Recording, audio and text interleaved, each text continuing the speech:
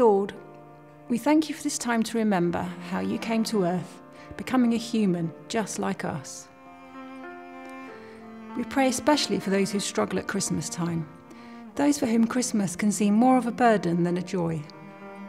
May you comfort them and keep them in your loving care, and show us how we can help. We take a few moments to think of those people who care for us and bring joy into our lives. We thank you for them and ask that they may know your blessing right now.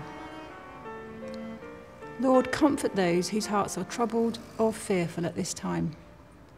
You say, do not be afraid. May we all experience your peace in our hearts, in our minds and homes this Christmas.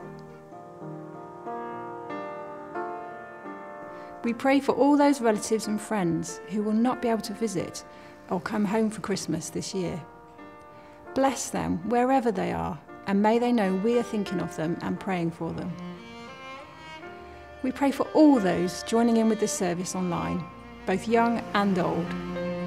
We pray you will bless them and refresh them, ready for a new year. Amen.